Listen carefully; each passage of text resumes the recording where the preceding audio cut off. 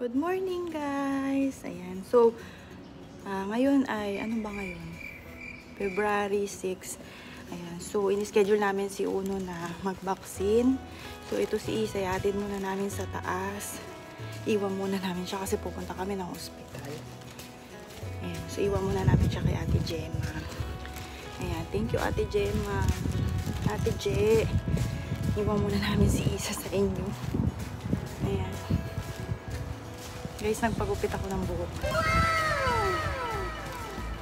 And gumaan yung aking pakiramdam nung nagpagupit ako.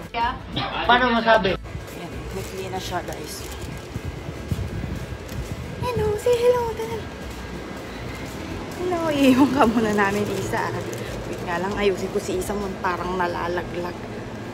And guys, ayan, umakyat na po kami. Bali nasa taas po kasi yung pag-iiwanan ko kay Isa.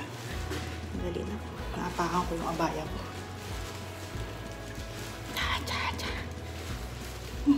Iwan ka na muna namin ha. A few moments later. Okay guys, ayan.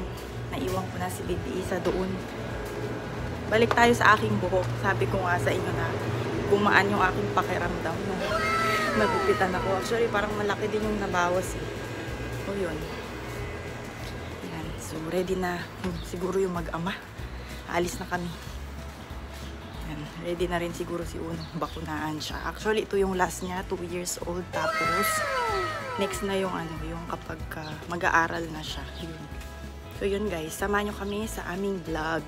Ngayong araw na to. Hello vlog! Hello! Good morning! Morning! We're going to the hospital. Are you ready, Uno?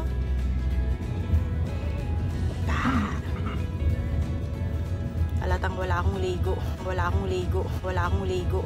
What? Uno, ligo eh.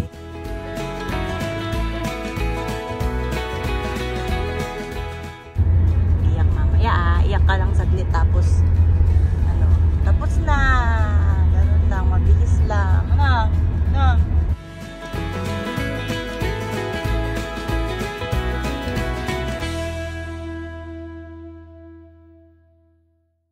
Palit ako ng mask. Baka hindi tayo papasukin.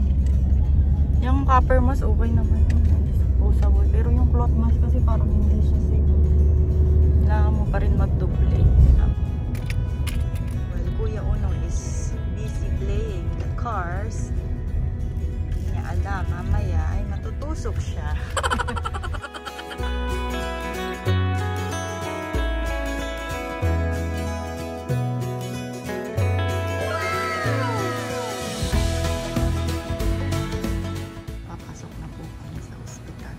Parking lot nila oh.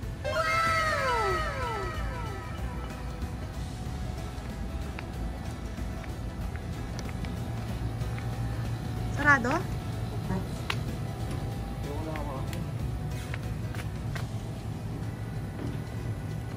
Huwag kang hahawak anak.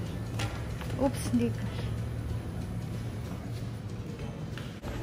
Guys, dito na po kami sa loob ng hospital.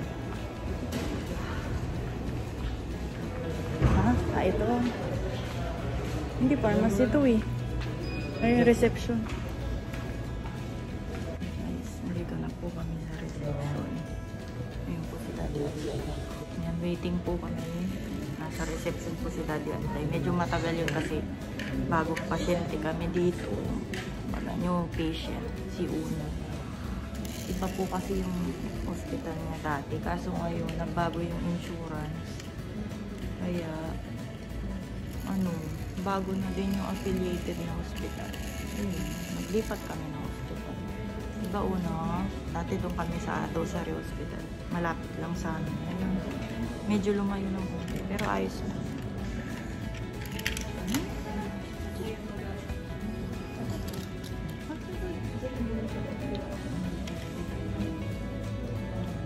Po kami ni Kuya Uno with social distancing.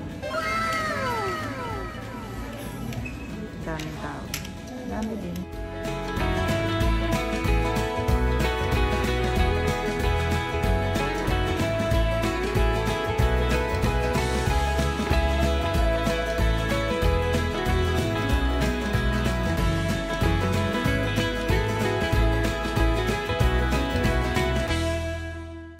Gutom na po ang Uno.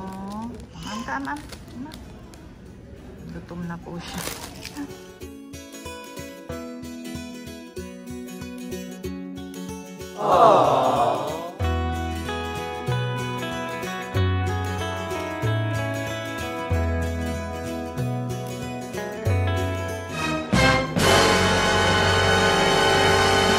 Okay guys, tapos na pong tignan ng doktor si Uno at tapos na rin siyang vaksinan. Actually, iba yung ano dito sa Gama Hospital, doktor yung tutusok. Unlike dun sa dati naming hospital sa Dumaan, nurse ang nagtutusok. Okay na yan. Mas safe sila dito kasi doktor ang gumagawa. Uy, no, anak ko.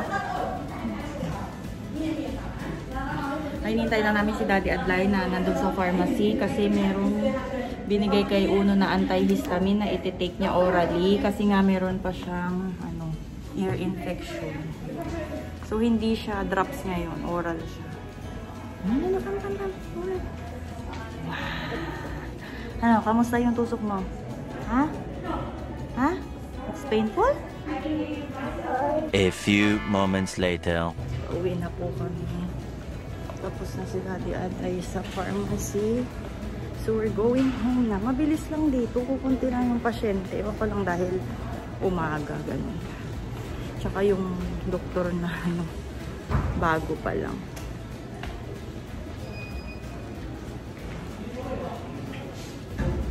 Pauwi na po kami.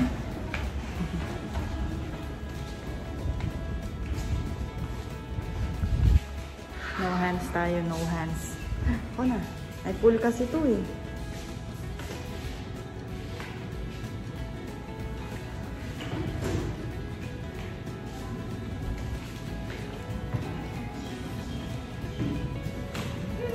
Ang hirap ng no hands. Medyo ano lang dito, maganda yung hospital nila pero yung door nila hindi automatic. Kaya kailangan mo pang hawakan at ano yun. Unlike yung ibang hospital, automatic siya pag tapat mo si sensor sa at o-open siya. Yun lang ang masasabi ko sa hospital na to. Maganda siya sa loob, malinis, mabait yung nurse, yung doktor.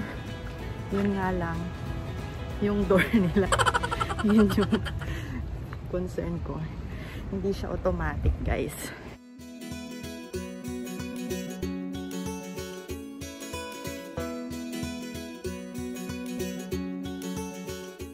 Meanwhile, guys, dumiretso kami dito sa Daran.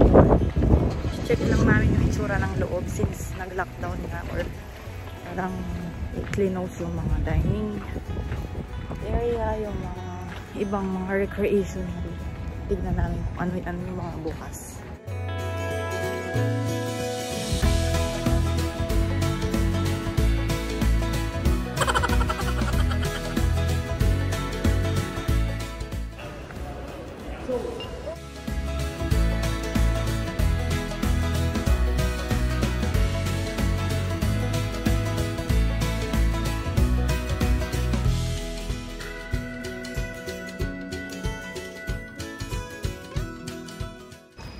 Pagod po yung isa. Sakit no? Sakit yung tusok sa'yo. Suntak po yung una. Ha? Ang sigo to ah. Nabero ah. Ano? Nasa mall ka? Nasa mall. Nasa mall yung bibiti? Nasa mall yung bibiti? Nasa mall yung bibiti? Itsura ng mall guys. Oh. Ayan po, nakita nyo naman kukunti yung mga tao. Pero open yung mga stores, mga bilihan ng mga damit, kung anong-ano. Ang close lang, according dun din sa post ng Saudi bus, is yung yung mga dining area ng restaurant, gym, recreational, indoor activities. Ayan, yun lang yung cleanose nila. Pero yung stores na mga ganito like damit, open siya. So, pwede pa rin kayo magpunta ng mall, guys. Yun nga lang, safety precaution and social distancing, wear mask, and hand washing. Yun lang. So, yun. Ano masasabi mo, Uno? Ha? Mag-wear po kayo ng Ninja Iron pag baby po kayo at di po kayo nagmamask. Ayan. Kagaya ni Uno na hindi mahilig mag-mask. Naka-ninja ayon po siya. O diba in-advertise ko. Yung copper mask niya ayaw gamitin ni Daddy Adlan. Nasasayangan daw siya sa filter. Kasi good for 1 month lang ang copper mask. Pero okay lang pag talagang madaming tao yun. Magka-copper mask. Pero sa ospital daw bawal ang copper mask or cloth mask. Dapat naka-ganito ka, disposable.